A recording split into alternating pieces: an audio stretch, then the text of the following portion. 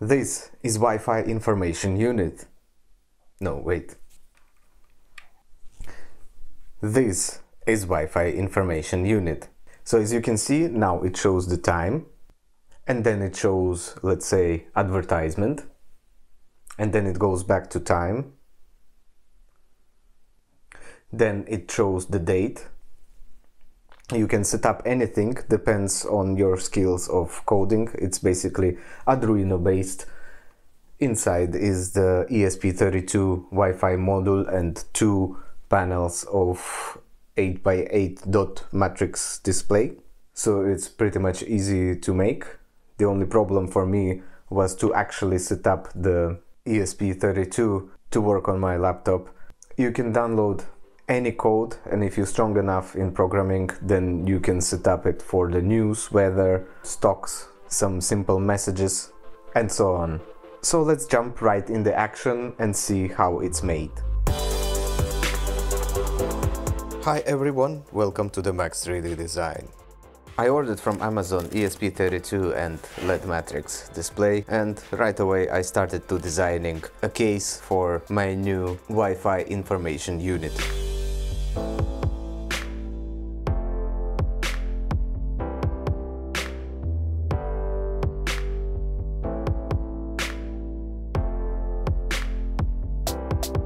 So during designing, I wanted to break apart my enclosure in 4 different parts, but luckily I found the position that it can fit on my printing bed as a one whole piece.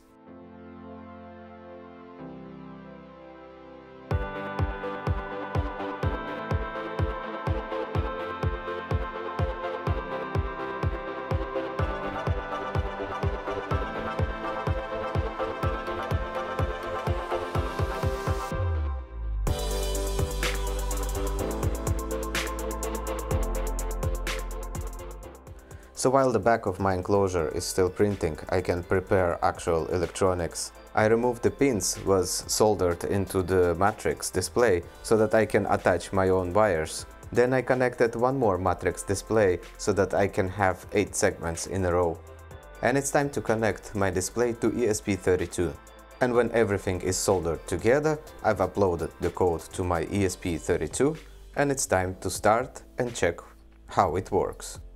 And as you can see, it connected to Wi-Fi, it shows correct time, it shows correct date,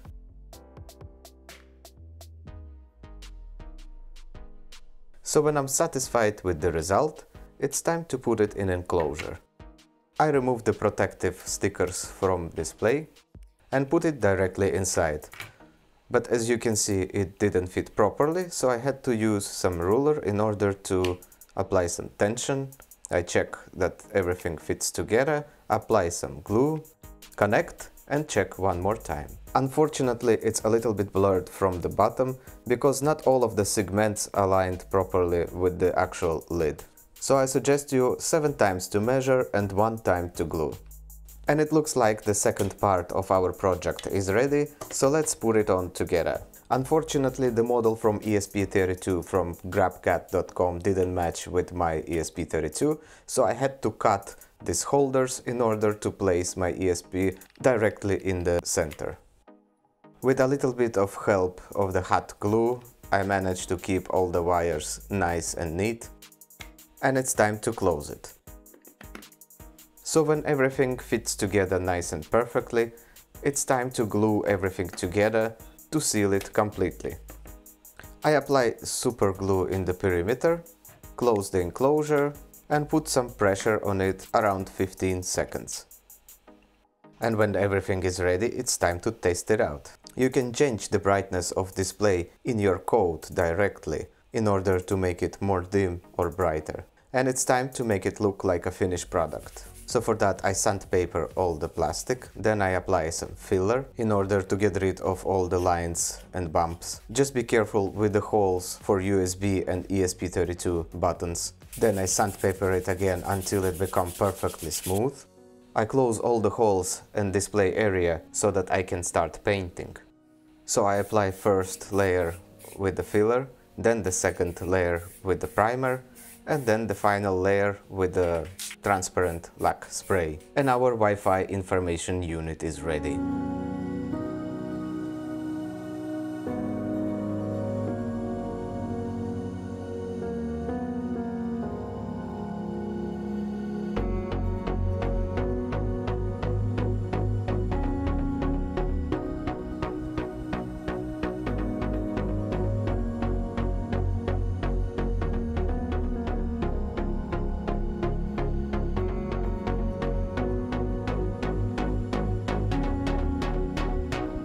So basically you can set it up for your business to have your Instagram followers or maybe YouTube subscribers or Facebook likes. Depends on which code you will use. There is plenty examples in internet for ESP32 and matrix display. I will put all the links in description below, what was related to my project. For those who haven't subscribed, please subscribe, like the video and put your comments below.